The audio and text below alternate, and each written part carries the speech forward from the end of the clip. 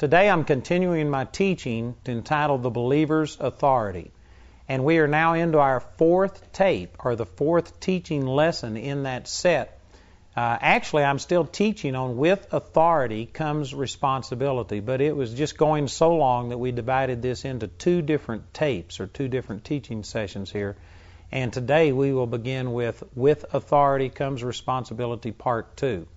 Now, I've already talked about that the authority and the power that God has given us as believers puts responsibility upon us. That means that if we don't use our God-given authority and we ask God to do what He told us to do, it's not going to get done. And I've used two examples so far. I've talked about healing. People are asking God to heal them or to heal others when the truth is the Lord said He put within us raising from the dead power, and then He gave us a command to go out and heal the sick, cleanse the lepers, raise the dead, and cast out devils. It is wrong, incorrect, for us to pray for God to heal us or another person. Instead, we need to believe that God has already done it, stand up, take our authority, command it, and make those things come to pass. Now, I know that this raises a lot of questions, and it may sound like the things I'm saying are so off the wall, so different than what you've heard that you just reject them without giving them a due, audience and really paying attention to what I've said. But I've got plenty of information on this. Our website has this. You can call our helpline. They will give you other teachings that go along with it. But there is a wealth of information I've got on this. But what I'm saying is absolutely true. It's wrong for us to pray and ask God to heal. He didn't tell us to do that. He told us to heal the sick, not pray for the sick. The second example that I used was talking about salvation. And most people are praying and asking God to save their loved ones. And that's not how the Bible says it happens. The Bible says, 1 Peter chapter 1, verse 23, that we get born again, not of corruptible seed, but of incorruptible seed, by the Word of God that lives and abides forever. Romans 10:17, faith comes by hearing, and hearing by the Word of God. If people don't hear the Word of God, they aren't going to get born again. Prayer is not going to make people get saved. The Word, the truth, you shall know the truth, and the truth shall make you free. That's what gets people born again. And so we have got to share the truth with people. And so I taught about what is the right way to pray for a person. So we've talked about that. Today I want to go along with something that is similar. It's kind of the same logic, but just a different application. I want to make the application so that nobody misses this. And I know that there's going to be some misunderstanding over this. I've had some misunderstanding in the last month or so about this. Some of my very good friends have challenged me on this, and I'm not contentious. I'm just saying these things in advance so that you won't write me a bunch of hate mail and stuff, because I'm going to counter some real sacred cows here. But you know what? I have some people that differ with me on this, that I'm friends with them. I love them. I respect them. And I don't believe that they're of the devil because they believe differently than I do. But I am very firmly convinced that these things are true, and that's talking about praying for revival. You know what? I agree that revival is needed.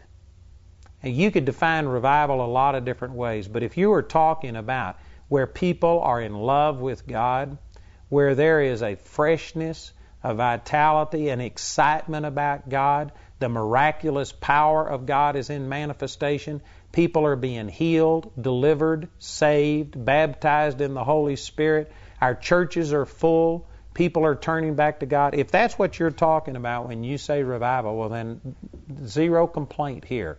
I agree, we need revival. What I differ with people over is how you go about getting it. And it's basically being taught today that the way to get revival is to plead with God, to bombard heaven, to grab hold of the horns of the altar and just shake it until God comes out. You are making God pour out revival. And I disagree with that 100%. Again, this is the exact same logic that I was using when I was talking about praying for a lost person. Instead of trying to plead with God and get God motivated to save this person, I want you to know God is more motivated to send revival than you are. God wants this nation to be revived and following Him and yielded to godly principles more than you wanted. I guarantee you, you are not going to get God motivated and somehow or another up to speed with you. That's not what it's about. And yet much of what's being said about prayer for revival is all about us pleading with God and pouring out our heart and begging God to send this. And actually, the intercessors that are praying for a revival are the ones that get a tremendous amount of credit, because if it wasn't for them, God would just fold His arms and let the world go to hell. He doesn't care. It's the intercessors that are causing Him to turn. They're saying, repent, turn, oh God, turn back to us. I believe that the logic for this, and please don't misunderstand, I've been in that group. I've been where I begged and pled with God for revival. So, I have been in this situation. I am not saying that the people who are doing this are all wrong. I believe many of them are seeing the need for it, and they are so desiring to see this poured out that without thinking about it, they've just fit into the model that has been given. But many times they are pleading with God to pour out His Spirit, and they have this logic that God has so ticked off because mankind has moved so far away from what He wanted us to do that God has turned His back to us, has His arms folded like, man, I have given you over. I'm just forget you. And they kind of see God with that kind of an attitude. And what the intercessors are doing is pleading and saying, oh God, please have mercy on us. Oh God, please don't impute our sins unto us. Oh God, please have mercy. And they're begging and pleading with God to turn back to the human race. Boy, I'm going to say some things here that I know are going to really cause some problems here. But you know what? That is not a New Testament prayer. Let me share a passage of Scripture with you. Boy, if this doesn't light your fire, nothing will. Out of, I believe it's 2 Timothy, it must be 1 Timothy chapter 2. It's talking about prayer, and it talks about praying for kings and all that are in authority, etc. And then in verse 4, it says, who will have all men to be saved and to come unto the knowledge of the truth. For there is one God and one mediator between God and man, the man Christ Jesus. You know what this is saying is? That there is only one mediator. A mediator, by definition, if you look it up in the dictionary, means a person that stands in between two parties who are at odds with each other, and you are seeking to reconcile these two opposing parties. That's what a mediator is. And you know what? In the Old Testament, it's true that there was a gap between God and man. Sin had separated. And so in the Old Testament, you saw mediators stand up. I'm not going to take time to turn over there, but in Galatians chapter 3, this exact terminology is used of Moses, saying that the Old Testament law was ordained by angels in the hand of a mediator. It calls Moses a mediator. Moses stood between an angry God and a sinful people. And Moses stood and said in Exodus chapter 32, he says, repent, O God, and turn from your fierce wrath. That's a strong statement. God was told to repent by one of His creations. You know, that's hard to understand, but that's exactly what Moses said. And the more amazing thing is, in Exodus 32, I believe it's verse 14, it says, and God repented. God responded. Moses was a mediator that stood between an angry God and a sinful people, and Moses stood there and said, repent, O God, turn from your fierce wrath. Did you know that that worked under the Old Testament? Because God was angry. Sin had separated people from God, and there was a judgment to be paid, etc. And it was appropriate for Moses to do that. But in the New Covenant, Jesus became a mediator for us. It says that in Hebrews chapter 7 and a number of different places. And this right here says, for there is one God and one mediator between God and man, the man Christ Jesus. Jesus forever stood in between a holy God and an unholy people, and He paid for our sins, took away all of the wrath and the punishment of God, not only temporary until the next time that you sin, but He paid for sin, past, present, and future. Jesus has forever reconciled an angry God with an unholy people, and has now brought them into union and into harmony, and whosoever will can receive this goodness of God. Jesus has forever done that, so that if Moses was to stand today and say, "Repent, O God, and turn from your fierce wrath," that would be anti-Christ. It would be standing against what Jesus has done. It was appropriate in the Old Testament because Jesus hadn't come. Now Jesus has come. And if we stand today and say, "Oh God, repent. Don't pour out your wrath on this city, on this nation, on these people. Oh God, have mercy on us." And if you are trying to take the place of Jesus and accomplish what He's already done, that's anti-Christ. I don't believe any of you want to be anti-Christ, but I believe that the way that the church has basically been praying and pleading with God has literally been against what Jesus Christ came to do. And I believe the lack of understanding this is what has caused many people to pray for revival the way that they do it. Now again, let me stress that I am not against revival. I am all for revival, but I don't believe it comes by us begging God for it. I believe it comes by us recognizing that God loves people more than we love people. God wants us to be revived more than we want to be revived. And so instead of begging God to pour out His Spirit and passively just waiting on, a lightning bolt out of heaven to fall and cause people to start filling the churches and things to happen, what we need to do is praise Him that He wants these results more than we want it, and then we need to start taking our faith and using that, release our authority, and start going out and preaching the gospel. If you go out and raise somebody from the dead, you know what? You'll have all the revival you can handle. I really believe that. And some of you are thinking, "Well, but you can't raise a person from the dead unless you already have revival." See, I disagree with that. I don't believe it's God who's holding back and hasn't released the flow of His Spirit. I believe it's the body of Christ who's clogging up the pipe and keeping God from flowing. And so what you need to do is work on your pipe. You need to work on yourself. You need to say, "Oh God, forgive me for my unbelief. Forgive me that I'm not doing what the Word says. You said that we were supposed to go heal the sick, cleanse the lepers, raise the dead. I'm asking you to pour out your Spirit and these things to happen without me. I'm just asking you to move sovereignly. God, forgive me for that." And instead, you get up and take the Word, begin to meditate on it, and you start seeing blind eyes open, deaf ears open, people raised from the dead. You'll have revival. I guarantee you, if you see all of the sick healed so that your shadow touches them and they get healed the way that it happened in the Bible, they'll go to breaking holes in the roof and letting the sick in. There'll be so many crowds around. You'll have all the revival that you can handle. See, again, this is not the mindset of most people. I am for revival. I am a revivalist. I am seeing people revive. Millions and millions of people's lives are being changed. But I'm just not asking God to do it. What I'm asking is say, "God, I know you want to do it.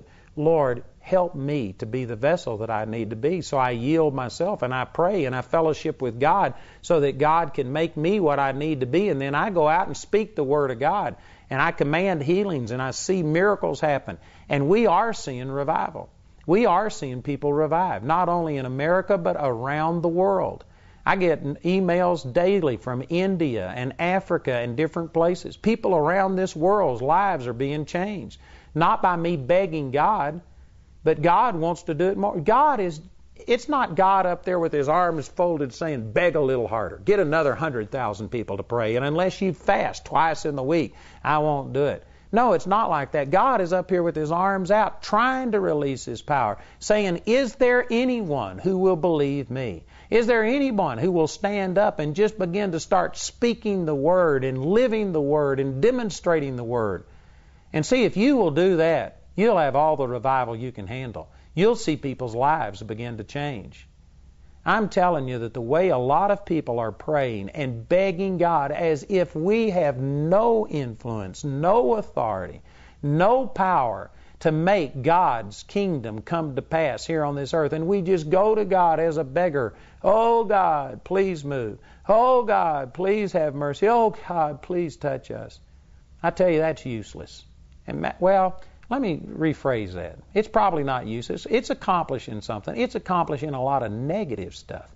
It's making us bitter and angry about why hasn't God moved? How come God hasn't poured out His Spirit? Why has God let this go on? Why did God let this person die without them being saved? It's not God who's letting this happen. It is not God who is letting America go to hell in a handbasket and get to where we are more and more and more ungodly. It's not God that has made America basically a post-Christian nation. It's not God who hasn't poured out His Spirit. It's His people that have been begging Him to do what He told us to do. We haven't taken the Word of God. We haven't been operating in our authority. We have shirked our responsibility and trying to throw it all back on God and ask God to pour out His Spirit. You know what? That is not the model that you see in the New Testament. I just challenge you. If you can find an instance in the Bible where Jesus told the people to pray and plead with God to pour out His Spirit and to heal people, and that there would be a great move of God. Find an example where Jesus conducted His ministry that way. You can't find it. Find an example where the Apostle Paul or the Apostle Peter asked his people to pray and intercede and tear down Diana of the Ephesians in Ephesus and to come against this stronghold. That temple was one of the 8 wonders of the world, and they had over 1,000 priestesses who had sex with the men as they came into worship. Man, they filled out the place. Amen. It was packed because of that. That was part of their worship. And Paul, instead of getting in and trying to do anything political, instead of trying to get the church together to pray and bind and plead that God would stop this worship, and instead of doing spiritual warfare and binding Diana of the Ephesians, you know what he did? He preached the gospel. And he told them, Diana of the Ephesians isn't anything. This statue that fell from Jupiter it didn't fall from Jupiter. There isn't any God. There's only one true God. This is what he preached at Corinth when he was there, talking about all of these multiple statues and stuff that they had. What he did was preach the truth. And God took the truth to set people free. He didn't organize intercessors. He didn't have people do spiritual battle. The things that are being done today by the church to try and change our nation are not the things that were commanded in the Word of God. In the Word of God, they went in and they preached the Word everywhere. They walked and demonstrated the power of God. And as people saw the Word of God in demonstration, the Holy Spirit bore witness that this was truth. People repented and converted, and the temple of Diana of the Ephesians in Ephesus fell into disrepair, and the people forsook it because they turned from her to God, not because there was some spiritual warfare being done. And when people got converted to Christianity, the temple fell into disrepair, and Diana of the Ephesians hasn't even been a factor for 2,000 years until the intercessors resurrected her about 2 years ago and claimed that she was the great power behind the Muslim religion. I know that there's many of you upset with me, and I am rocking your boat. But I challenge you. Show me in the Word of God where you go in and you send people into foreign countries to do nothing but pray and tear down strongholds. Forbid them to preach the gospel. Don't let them witness, because they might be censored by it. They might be punished. There might be some persecution. See, that's what's being done today. We are sending people into foreign countries, spending millions of dollars to let them just prayer walk and pray. Don't preach the gospel. Don't witness. Just pray. There isn't a scriptural model for that. There isn't. I've studied the Word many, many times, and I've never found it. There may be something that you could try and pervert and twist into that, but if you just take the Word and believe it and read it, I don't believe you can find that scriptural model. You know what you can do is you can find a scripture where they prayed and said, Lord, grant unto us that we may speak your word with all boldness, that signs and wonders might be done by the name of thy holy child Jesus. Acts chapter 4. You can find them praying, God, help me to be bold. You can find Paul saying, help me to preach the gospel with all boldness. Pray for me that I will have all boldness and that I might make known the mysteries of God as I should. You can find them asking for prayer for that. You can find them praying, that they won't be moved by the persecution and things like that. They can pray for the favor and the grace of God, but they aren't praying and asking God to just sovereignly pour out His Spirit without them witnessing and doing their part. There isn't a scriptural example for that. And basically that's where the church has come to today. And that's the reason that the church is not having the salting influence on our generation that we're supposed to, because we aren't going about it right. God gave power to the church. And with that power came authority and responsibility. And we haven't used our authority. We aren't preaching the Word. We aren't speaking the truth the way that we should. And that's the reason that people's lives aren't being changed. And many people have rejected what they've heard because it wasn't the true gospel. It was just religion. And it was condemnation. And it wasn't what God intended. And so there's many people that just lumped everything together and rejected it because they could see this evil in it. I tell you what, the church needs to preach the gospel. The gospel is the power of God. I tell you, there's some people that all of a sudden light's beginning to come, and you're beginning to recognize why you've been praying for 20 and 30 years for a person to be saved, and they aren't saved. It's because you haven't shared the Word with them. You aren't telling them the truth. You need to pray laborers across their path. It's not God who's letting them go to hell. It's us, because we haven't been preaching the gospel and sharing the Word. How can they believe except they hear? How can they hear unless somebody preach? How can they preach except they be sent? Faith comes by hearing, and hearing by the Word of God. You know, the Bible says in Acts chapter 2, verse 38, Peter was preaching on the day of Pentecost, and the people had asked him, and they said, what must we do to be saved? So let me turn over here and read this. Acts chapter 2 and verse 38. Here was Peter's response. Peter said unto them, Repent and be baptized, every one of you, in the name of Jesus Christ, for the remission of sins, and you shall receive the gift of the Holy Ghost. For the promise, and the promise that he's talking about is the outpouring of the Spirit, which I believe anybody would agree is part and parcel of a revival. It says, This promise is unto you and to your children, and to all them that are afar off, even as many as the Lord our God shall call. You know what he's saying here he says that what you've just seen, this outpouring of the Holy Spirit, the manifestation of the coming of the Holy Spirit, and the indwelling of the Holy Spirit, the miraculous things that caused, this is not only for you, but it's for your children and unto them that are afar off, even as many as the Lord our God shall call. You know what he was saying? This is for you, it's for your children, and he was looking forward through the generations, and he was saying, this is for the people in the year 2004. You know what? God never quit pouring out His Spirit. This was poured out, and it was intended to go from generation to generation. It's unto all believers. Now, in some ways, people have seen this truth. You know, used to, when the beginning of the Pentecostal movement happened back at the Azusa Street in the early days of the Pentecostal movement, they didn't fully understand why this manifestation of the Holy Spirit came. They didn't understand exactly what they did to occasion it, or if they did anything to occasion it. And so one of the dominant doctrines that was prevalent in those early days of the Pentecostal movement was that they would just pray and beg God to pour out His Spirit and fill people with the Spirit, and they would just wait on this, cataclysmic experience where God would touch people and they would be filled with the Holy Spirit.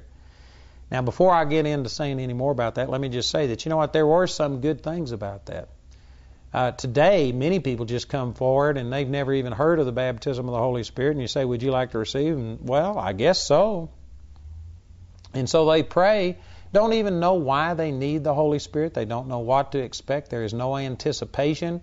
There is no desire. And because of it, I've seen people receive prayer for the baptism of the Holy Spirit, walk back, and it seems to have zero impact on their life.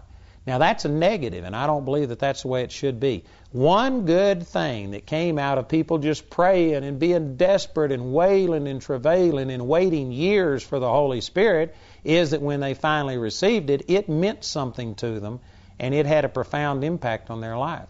So there may have been some good come out of it, just like there's some good that comes out of the way people pray today and beg and plead with God for the outpouring of His Spirit. But I believe that most people would recognize that you do not have to wait and tarry for the outpouring of the Holy Spirit. Now, Jesus told His disciples that in the first chapter of the book of Acts. He said over here in Acts chapter 1, He said in verse 4, I'll go down to where Jesus started speaking in that verse. He says, "Wait for the promise of the Father, which saith He, Ye have heard of me. For John truly baptized with water, but you shall be baptized with the Holy Ghost not many days hence." Jesus told His disciples to wait, to tarry in the city of Jerusalem until they were endued with power from on high. I admit that. But now the Holy Spirit's been given, and you don't have to wait any longer. If you're going to take this admonition to wait, and if you go over to John chapter 20 where He says, "Go to the city of Jerusalem and wait," if you're going to follow this instruction and think that you have to tarry to receive the Holy Spirit, well then to be scriptural, you'd have to go to Jerusalem and tarry. See, that's not what it's saying. This was tarry for them because it was going to be approximately 50 days until the Holy Spirit was poured out. But now that the Holy Spirit has been poured out, you don't have to wait any longer. You can believe and receive. And I have seen thousands and thousands of people receive the baptism of the Holy Spirit, speak in tongues, have a life-changing experience, and they just simply believed and received. You don't have to wait and tarry. Now, I agree. I believe that most people would agree with what I'm saying. But then when it comes to revival or the outpouring of the Spirit, they just shift gears and go back, "Oh, we've got to plead. We've got to get 1 million people praying together for revival and an outpouring of God's Spirit." No, you just have to believe. You just have to receive. And as you get revived, then you revive your little influence that you have, your family, your friends, workplace. And then they get revived and they go out and it just spreads. The reason we aren't seeing a greater revival isn't because we don't have millions of people praying for revival and asking God to pour out His Spirit. It's because we have very few people that are flowing in revival, that are believing, that are standing up, taking their authority and making the power of God manifest. That's the reason we don't have more of a manifestation of it. You know, I heard a man speak, Duncan Campbell, who actually preached the Hebrides revival. I don't know how many of you are familiar with that, but it was a powerful outpouring of the Holy Spirit over 100 years ago. And Duncan Campbell talked about how there were 2 little women who prayed for 20-something years. Then there was a pastor and his 7 elders that prayed for months, nearly a year or more, I think, for an outpouring of the Holy Spirit. And eventually, one day, the power of God hit, and they began to describe all of these things. And as they told how it happened, they said it was by begging and pleading with God for 20-something years. But then years after I heard that testimony, I heard the testimony of a young man who showed up, and they had prayed every Saturday night for over a year, begging God for the outpouring of the Holy Spirit. And this Saturday night, this young man walked in. He prayed until 2 o'clock, and finally he says, either God's Word is true or it isn't. Says, "I'm leaving. We got it. I'm going home." And you know what? The revival actually came when they quit praying and started believing and believed that they had it. That changes things. Amen. You know, when we were given power and authority by the Lord, we have to use what God has given us, and if we don't, then it won't get done. You know, I've used this example before. I've taken a person sitting like on the front row of a meeting, and I've handed them my Bible. And so here they are with my Bible in their lap. And then I say, now what would I do if this person comes up and says, "Andrew, please, can I borrow your Bible? I've got to look up a scripture. I really need to hear from God. I believe God is speaking something to me. Would you please give me your Bible?" They could beg. They could plead. They could try and condemn me into it and say, "If you were really a Christian, you'd share your Bible with me." But you know what? If I've already given it to them, what am I going to do? How do you respond to somebody who is asking you to do something that you've already done? Well, I don't know how you respond. Probably I'd just look at them and would be dumbfounded. I probably wouldn't say anything. It'd probably be just total silence, because if you're asking for something that you've already got, how does a person respond to that? Probably in silence. Very similar to the way that God has responded to all of our pleading for His outpouring of His Spirit and all of these kind of things. The truth is, as these scriptures I was using in Acts chapter 2, verses 38 and 39, God poured out His Spirit on the day of Pentecost. He's never withdrawn His Spirit. He's never gotten so ticked off that He just said, all right, Holy Spirit, come back. No more revival. No more manifestations. It wasn't God who caused the church to go through the dark ages. It wasn't God who willed that there be a period of time where the truth was just, so bound up. It wasn't God who just all of a sudden sovereignly reached down and touched Martin Luther, and just all of a sudden poured out His Spirit and began something new, because after all, he was tired of 1,000 years worth of deadness in the earth, and he just finally decided he'd do something. No, it's not God that does that.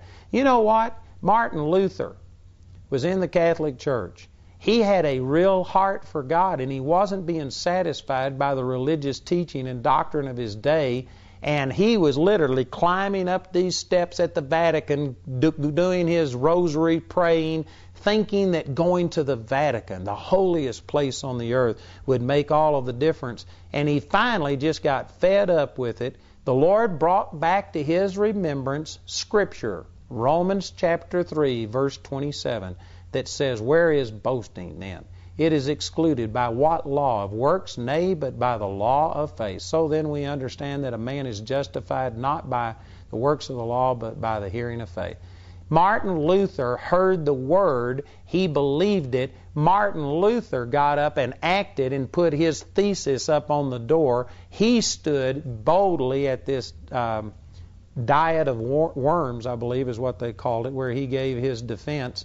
And Martin Luther proclaimed the Word of God, and the Word of God acted like wildfire and spread, and these denominations sprung up, independent denominations from the Catholic Church, and we saw a reformation, and the world was changed, not because God just sovereignly says, all right, I'm ready now to do something in the earth. It was because a person finally got hold of the things of God.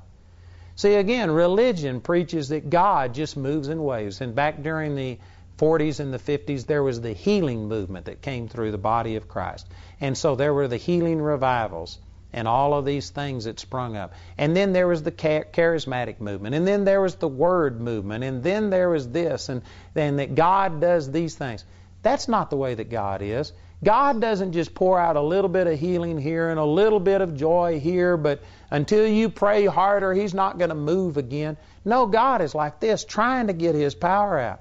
You know why the healing revivals sprung up? Somebody began to start studying the Word and saw in there, and they stepped out and believed God, and they started releasing this power into the earth, using their authority. Now, I'm not familiar of everything that's gone on in the body of Christ, but I did read like Oral Roberts' autobiography. And I remember that Oral Roberts, and I forget the exact time frame, but I think it was in the 40s, Oral Roberts was hearing reports about healings and things, and certainly you weren't seeing this in the normal church. And he got hungry, got to studying. He got convinced in his heart that it was still for us today. See, the church had taught that those things passed away with the apostles, that miracles don't happen today. And that was the dominant theological position. Well, he got convinced that God did it, and Oral Roberts just stepped out, and in his own biography, he rented a hall. I'm not sure I think it was in Enid, Oklahoma, but anyway, wherever he was, he rented a hall, and he basically just said, God, if this is really you, I've got to have some proof. I've got to know, because there was very few people that were believing these kind of things. So he asked for three things. He says, God, if this is really you, there's got to be so many people there at the meeting. So he was behind the stage. He looked out through the curtain, and before he even went out on stage, he counted the people to see if there was that minimum number of people, and there were more people than the minimum number he had given. So then, instead of doing a song service and all these other things, he just went out on the stage and first of all took up an offering, because that was his second thing. He says, God, I'm not going to go in debt. If this is you, you are going to have to bring in enough money to pay for the equipment, the rental of the hall, all of this, and so he had a minimum amount. He went out, took up an offering, counted it, and I think it was nearly to the penny what he needed. So the second requirement was met. The third one was, he says, God, if this is really you, then I'm going to preach and proclaim that it's your will to still heal today, and we have to see at least one notable miracle. And so he preached his sermon, he called people forward, he saw one or more notable miracles, and from that time on, he was convinced that this was God, and Oral Roberts started going out and praying for people and proclaiming and doing the Word of God, and you know what? A revival ensued, a healing revival. And people think, well, God just sovereignly moved. No, God has been wanting to move through revival and miracles ever since the days that Jesus was on this earth. He said that if you believe in me, John 14:12, verily, verily, I say unto you, he that believeth on me, the works that I do shall he do also, and greater works than these shall he do, because I go unto my Father. You could debate what the greater works are, but what are you going to do with the part that says, the works that I do shall he do also? See, God always intended for His church to operate and flow in the supernatural. It's not God that just skipped from about 100 or 200 A.D. until 1940-something and didn't do miracles. No, it's people that quit appropriating it. They got into unbelief. They quit operating in faith. Finally, some people, and I know that Oral Roberts isn't the only one, but they broke through that barrier. They started preaching and proclaiming the Word of God, and when they took their authority and used it, then God moved. And if they would have been receptive, not only would the healing have manifested, but there would have been a righteousness revival, and there would have been all of these other things. And the entire counsel of God is available to us. God isn't wanting to just move for a decade in healing, and now He's forgotten healing. And those of you that are sick in this decade, it's not a move of God. He's not wanting to move and heal you anymore. Now He's working on marriages. And then the next decade, He's going to get into emotions. And then the next decade, He's going to do this, and there's a new wave coming. That's just man's attempt to justify our powerlessness. I'm telling you that Jesus is all today that He ever was. He's the same yesterday, today, and forever. He's wanting to move in your life in miracles, healings, deliverance, prosperity, everything that God is. He's wanting to move in your life, and you don't have to beg and plead and then just passively sit back and wait to see what God's going to do. What the Bible calls that is unbelief. The scriptural way, the faith way, is to believe that He's the same yesterday, today, and forever, and that He honors those who honor Him, that He responds. You have to believe that God is, and that He is a rewarder of those who diligently seek Him. And so, Father, I'm diligently seeking. I'm going to have those things. I believe You've provided it. And when you begin to seek and build yourself up, boom, the power of God will fall, and you can operate in all the revival that you want. It's you that determines how much revival you have, not God. You don't have to just pray and passively wait and then say, well, I've been waiting for 20 years for revival and we haven't got it yet. We don't know why God hasn't done it. That's just as wrong as a person who's saying, I've been praying for 20 years for the baptism of the Holy Spirit, but God hasn't given it yet.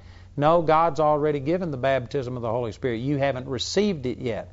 It's not God's giver who's having the problem. It's your receiver that's the problem. You need to work on your receiving, not God's giving.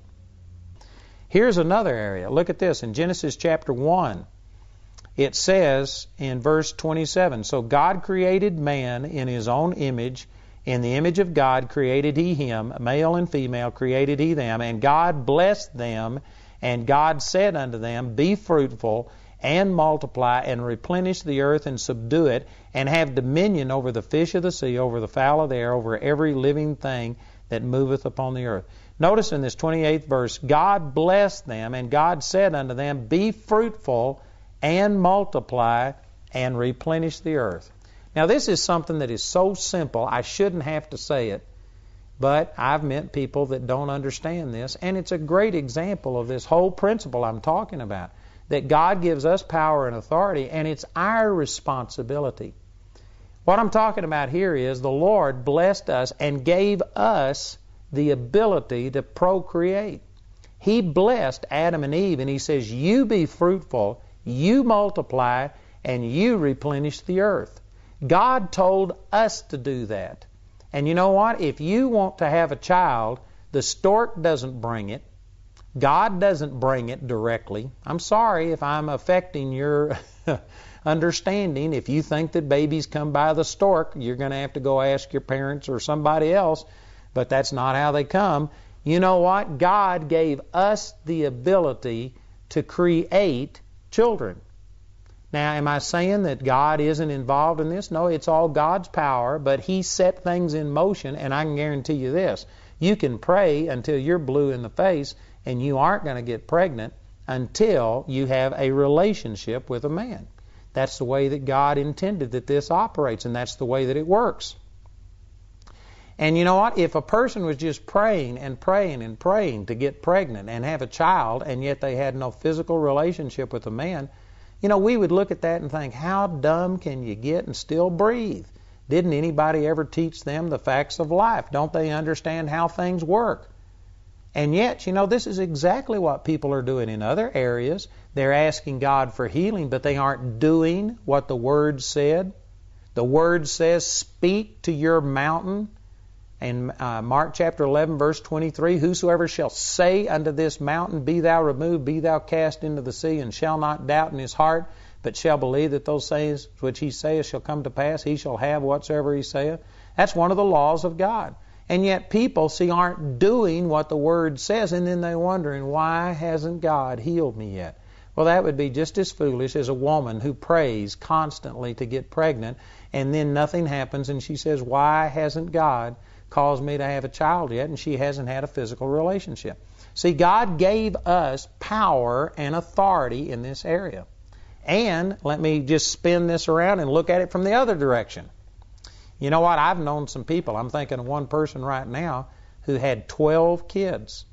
And the reason, you know, I asked him, I said, man, how many kids are you going to have? And his theology was that if God wants us to have kids, we'll have kids. It's just totally up to God.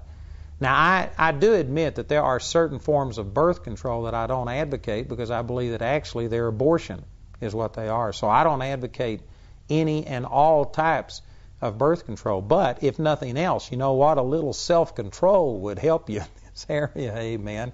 And you know what? If you don't exercise some self-control and control this, just thinking that, well, if it was God's will, we'll have children, but if it's not, we won't have children. See, that is totally ignoring this thing that God blessed us and gave us power to procreate. Let me say it this way, that if you never had children unless it was God's will, if all children were just supernaturally ordained of God and God wanted you to have them, then you know what? People who are prostitutes, who are unwed mothers, who have children illegitimately would never get pregnant. Because I can guarantee you it's not God's will for people who aren't married to have children. If it was just totally up to God, if God just directly blessed us with every single child, then unwed mothers wouldn't be getting pregnant. Prostitutes would not be getting pregnant. People who are going to bring children up in homes where they're conceived and they're birthed addicted to drugs and with HIV and all of these kind of things, those things wouldn't be happening if it was just God directly controlling this.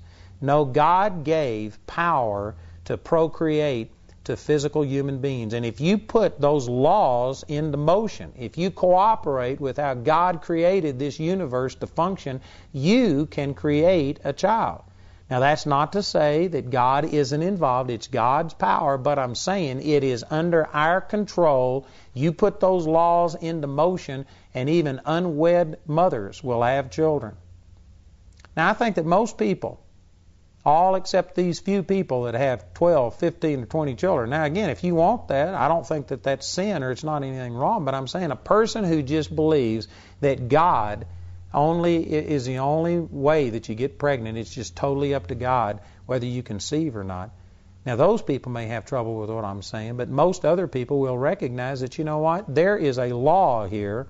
We have power and authority in this area, and if you want results, you've got to do the right things to cooperate with those laws to conceive children and have children. Most people understand that, and they would ridicule and think it's weird for somebody to just pray for a child to appear, for God to just supernaturally drop a child out of heaven. And they know that that's not how it comes. Well, this is what I'm saying about all of these things. That's not how healing comes. That's not how salvation comes. That's not how the outpouring of the Holy Spirit and revival comes, is by you just praying and then boom, God sends revival. God sends healing. All of a sudden a person miraculously got saved. No, there are laws. There are things to do with our authority as human beings that we have to cooperate with. And if we don't cooperate with God in these areas, it will not come to pass. You know, that is so simple, what I'm saying here, that you have to have somebody to help you to misunderstand it. And yet we've had a lot of help. I've talked to many, many, many people who said, you know, if God is really God, then He could have healed this person. Why did He let them die? He could have done this. See, God's not like that. God doesn't just say, all right, you have power to heal. You go out and heal the sick.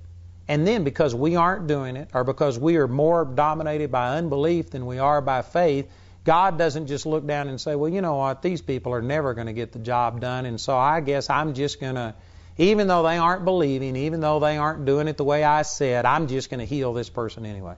See, that would violate His own integrity. God told us, you have the power. You go out. You heal the sick. You cleanse the lepers. You raise the dead. And if we don't do our part, God is not going to do what He told us to do. And no amount of begging or pleading is going to change that situation. And see, this is why things are going the way they're going, is because the body of Christ doesn't know, first of all, what has been given unto us. We don't know what's under our control and authority. And we aren't using it. We are shirking our responsibility. We're operating in unbelief, and we have all of these religious doctrines that absolve us of responsibility and say, que sera, sera, whatever will be, will be. It's just up to God. God chooses who gets healed. God chooses who gets saved. God does all things sovereignly, and we back out of our responsibility and place the blame back on God. It's not God who's failing, it's us who's failing to take our responsibility and do it. Let me give you another example of this. I'm just going through and making some applications to trying to drive this point home. But in Deuteronomy chapter 8, here's another example of this. In verse 18, it says, Thou shalt remember the Lord thy God, for it is He that giveth thee the power to get wealth, that He may establish His covenant, which He sware unto thy fathers, as it is this day. This verse says God gives us power. Anytime God gives power, He also gives delegated authority so that you can release that power and use it. And so here it says He gives us power to get wealth. God doesn't give you money directly. That's not what the Scriptures teach. Again, I know seems like every time I open my mouth, I'm stepping on somebody's theology. I deal with a lot of people, and I know that this is not the way that the average person thinks, and you just may be in a constant state of shock. But the Scripture doesn't say God gives us money. What He does is give us power, an anointing, an ability to get wealth. That's what God gives us. First of all, God doesn't have money. God doesn't use money. In heaven, there is no currency of exchange. God doesn't make money. If you're saying, oh, God, I need $100 or whatever currency is that you need, if you're saying, oh, God, please give me these pounds, these lire, whatever it is, and you're praying for that, God doesn't have any of those things. And He's not going to counterfeit them. That's against the law. God's not going to break the laws and start counterfeiting money. He's not going to make money and put it in your pocket. The Bible says in Luke 6:38, Give, and it shall be given unto you. Good measure, pressed down, shaken together, and running over shall men give into your bosom. God gives you finances through people because He doesn't have money directly. He's not going to counterfeit it. He's not going to make it. He's going to impress people, and people will come to you, and people will be a part of this supply.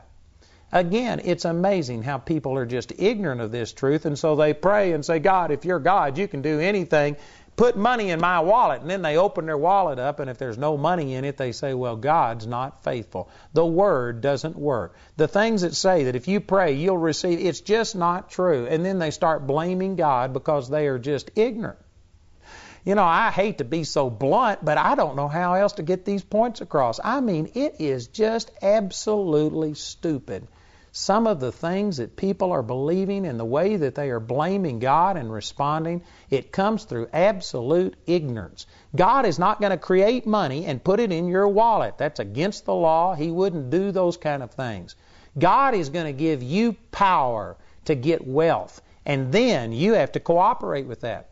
And I'm just going to mention a few of these things. I'm not trying to teach on finances. I'm just using this as an example.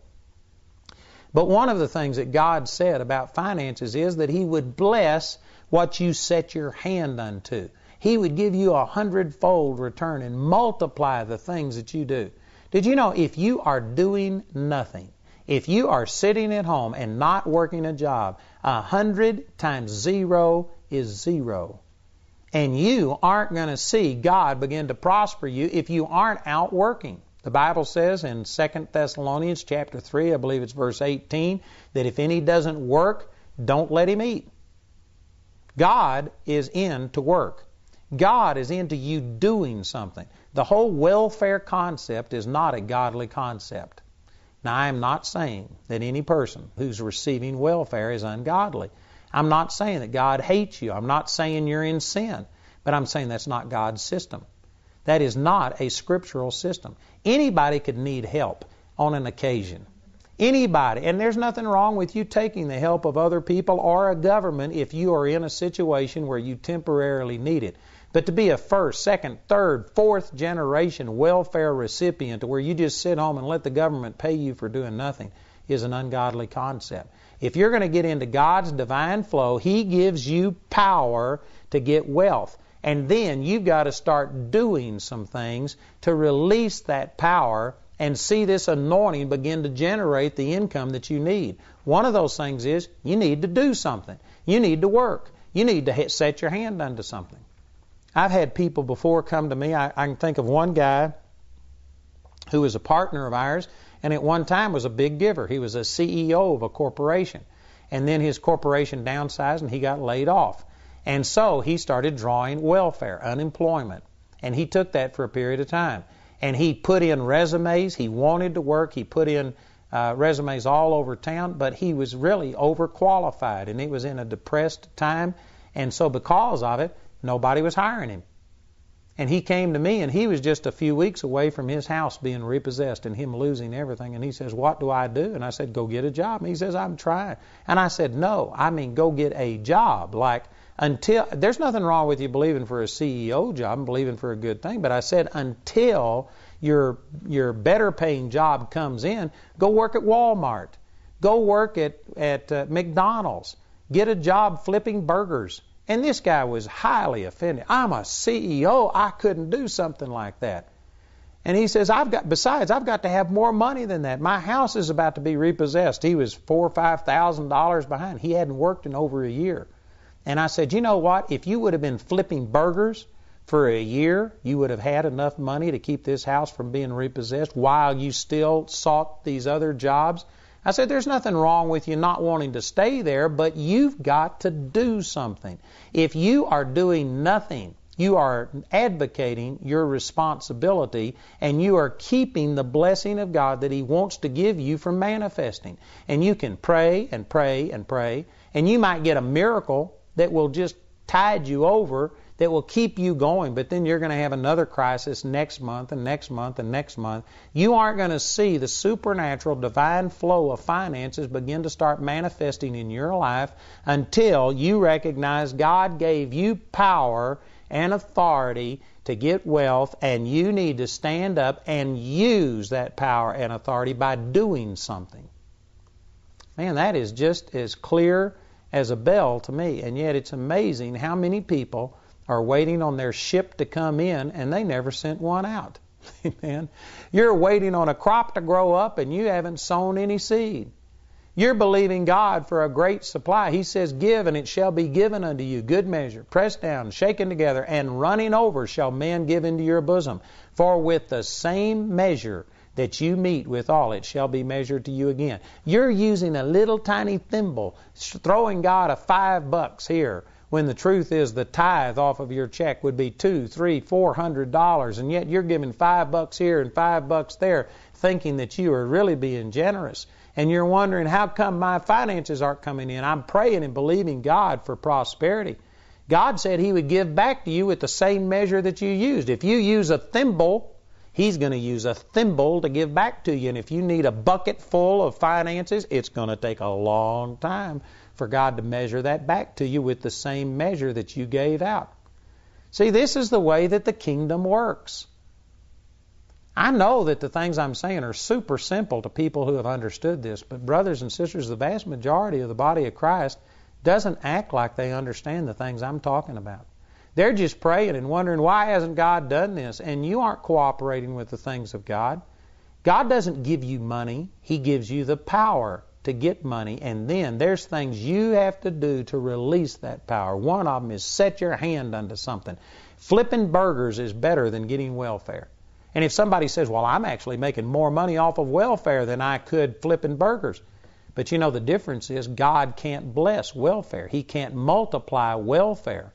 He can begin to multiply flipping burgers. He can promote you to the manager of that thing. You could meet somebody who could give you a promotion, who could offer you another job. But when you are doing nothing, you're hindering the power of God from flowing in your own life. It's not God who fails to answer our prayers. It's us who fails to take our authority and use it properly. That's what we've been talking about. You know, the last thing I want to talk about today is about deliverance, about seeing Satan flee from us. Over here in James chapter 4, in verse 7, this scripture says, submit yourselves therefore to God, resist the devil, and he will flee from you. Now this is another area where God has given us power and authority over the devil. Let me just read a passage of scripture to you about that. I've already used this verse before. But in Luke chapter 9 verse 1 it says, then he called his 12 disciples together and gave them power and authority over all devils and to cure diseases.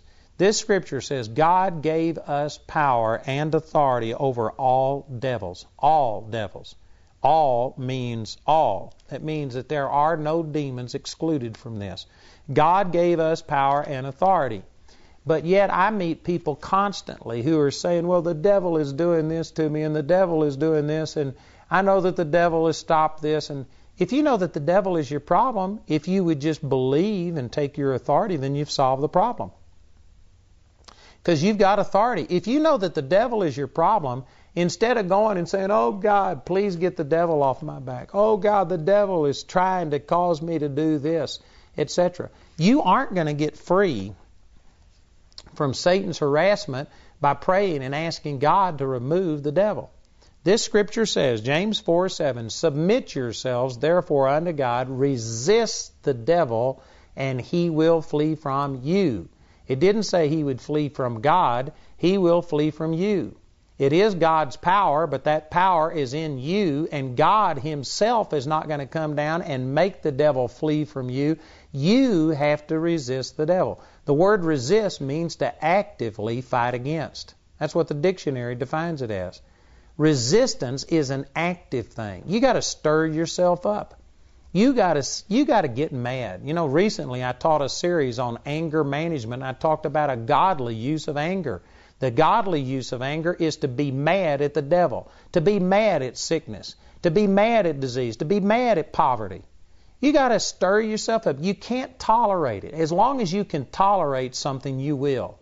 But when you get to a place where I've had it, and this is it, and you rise up with that anger, I guarantee you there is a spiritual dynamic released when you just get sick and tired of being sick and tired, and you put your foot down and you resist the devil. He flees from you.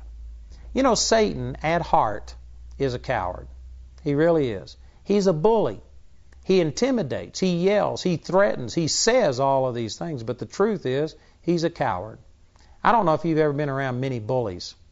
But growing up, I guess most kids saw there were bullies in their school that always tried to take advantage of other people, manipulate and control them. And I learned early on that if you stand up to a bully, that you know what, they'll leave you alone. They'll respect you. I mean, you might even get beat up. You might even lose a battle, but you know what, you'll only fight one time and that'll be it. They'll respect you after that because a bully at heart does not want to fight. They just want to intimidate and control. And if they realize that every time they come around and try and do something to you that you're going to stand up and fight, even if they win the fight, they don't want that much effort. That's the way Satan is. Satan really is a coward at heart. He just tries to intimidate and dominate people. And you know what? When you get angry and you resist the devil, he's just like a bully. The moment he knows that it's going to cost him something, that, man, you are going to stand there toe-to-toe in the name of Jesus and go at it with him, you know what? Satan will flee from you. But you've got to resist. Do you realize that saying, "Dear devil, please leave me alone," is not resisting? I actually had an example where there was a woman who had made these pacts and had actually drunk urine of other people and made these demonic pacts. I mean, it's amazing what Satan can lead people to do.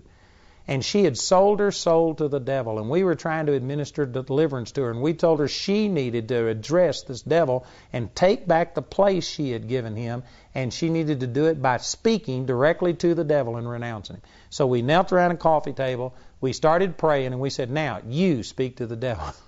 And this woman says, "Dear devil." we had to stop her right then and say, "Whoa, wait, this is not resisting the devil. You don't resist the devil by saying, 'Dear devil, please leave me alone.' You've got to resist the devil. God gave you power and authority, and you have to activate that by stirring yourself up, becoming violent in your heart, and just putting your spiritual foot down and saying, 'Satan, get out of my life.'" And you know what? There's probably some people watching this program or listening by radio that are saying, "Well, I'm just not an assertive type of person." Well, then die.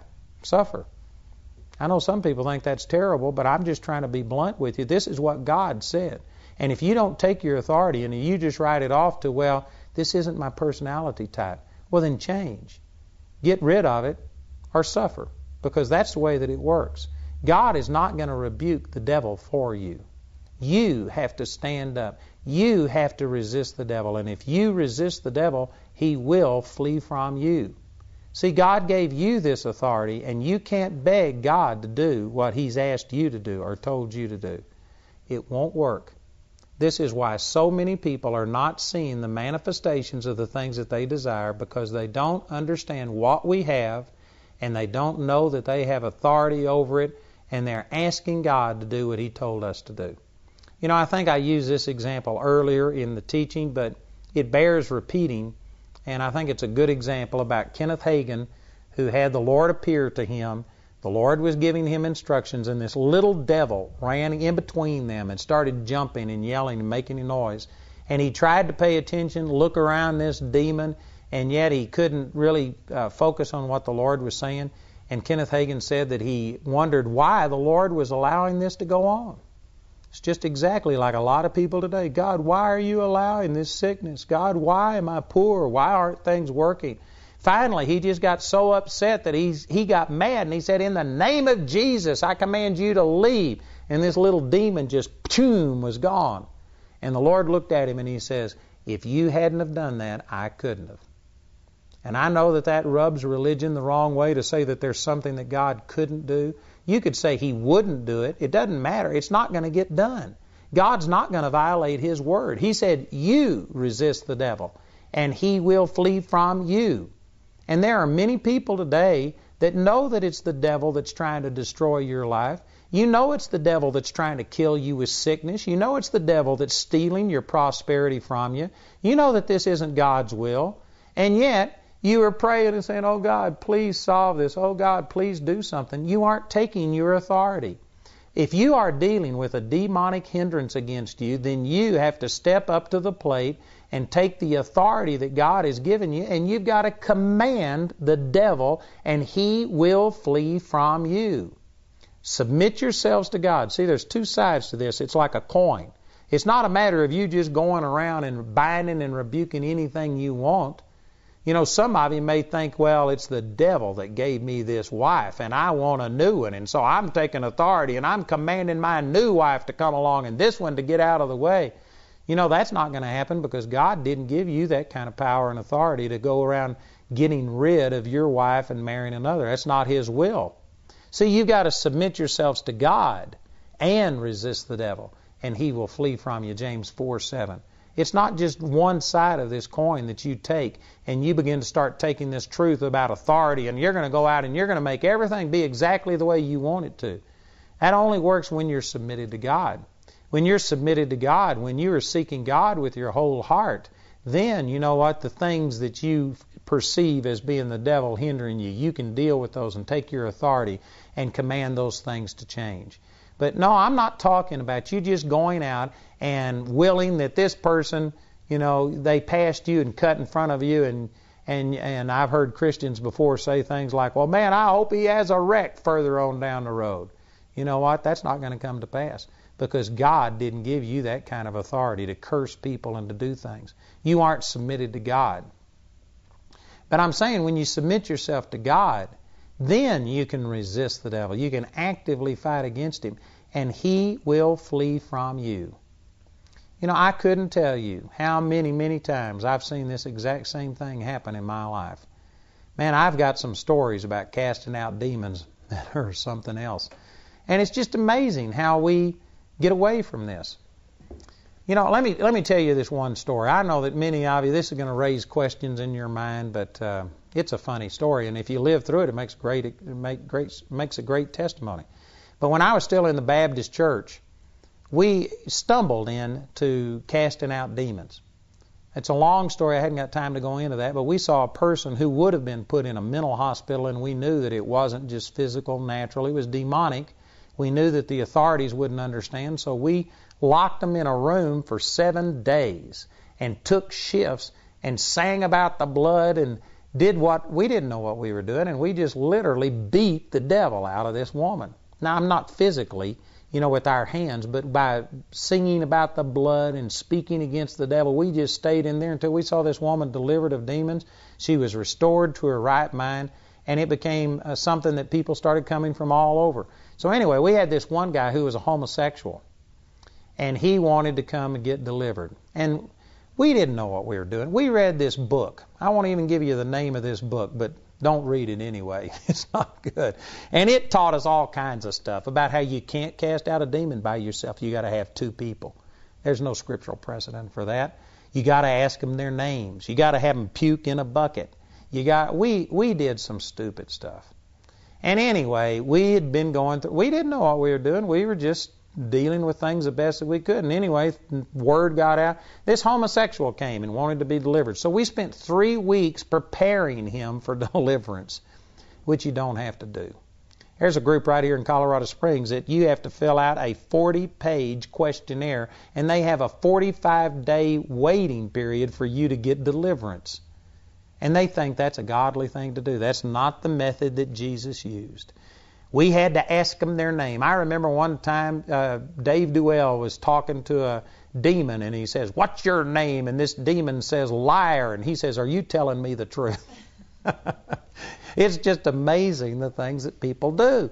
And anyway, we were prepping this guy, and he finally came on a Wednesday night to my Baptist church. And the guy who was the associate pastor who helped me cast out devils was gone to a conference, so I was there by myself.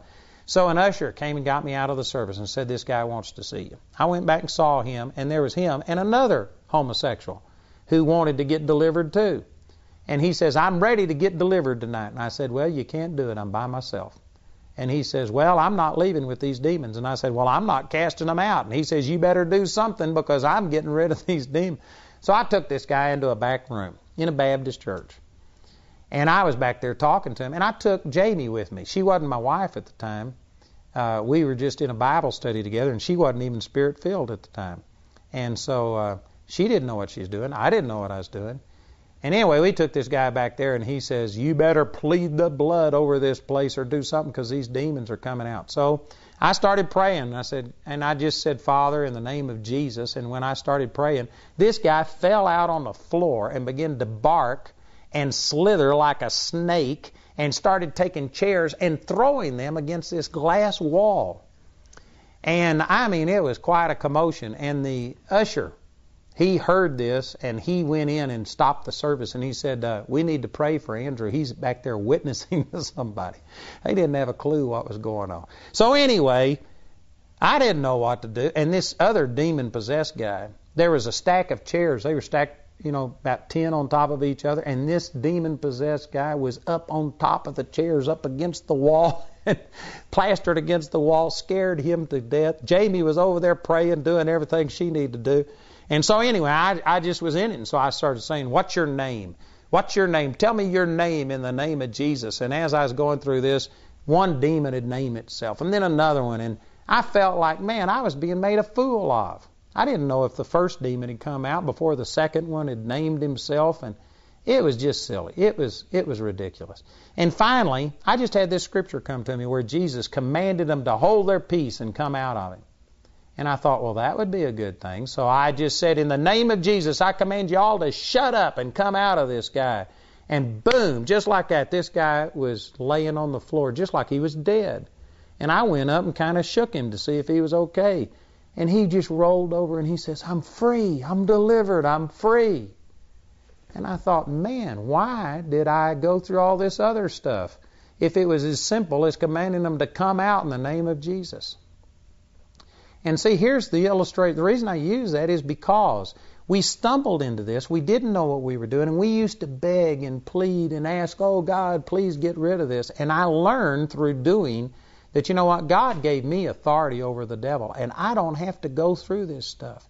I don't have to ask them their name. I don't have to have them fill out a 40-page questionnaire. I don't have to wait 3 or 4 weeks and get them ready. I have authority over the devil, and if the person is willing to cooperate, I can go in and command, and those demons will obey me. But see, I can't ask God to cast the devil out and to do what God told me to do. I have to take my authority, and I have to stand up, and I have to know that when I speak that it's going to work. I have to have faith in that. And I tell you, if you just take these few little things that we've been saying, understand that when God gives you power and authority over all devils and to cure diseases, that you have a responsibility that comes with this, that you have to exercise it. You can't go back to God and beg God to do what He commanded you to do. You have to take your authority and use it.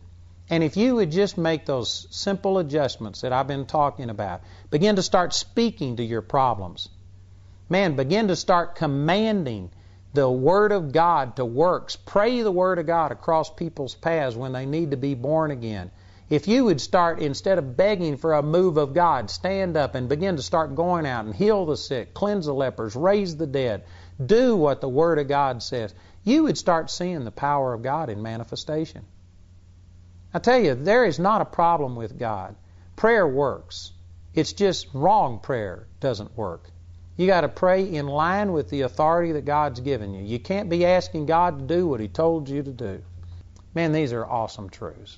I tell you, I think that this has the potential of just revolutionizing your walk with the Lord. It could make a big, big difference.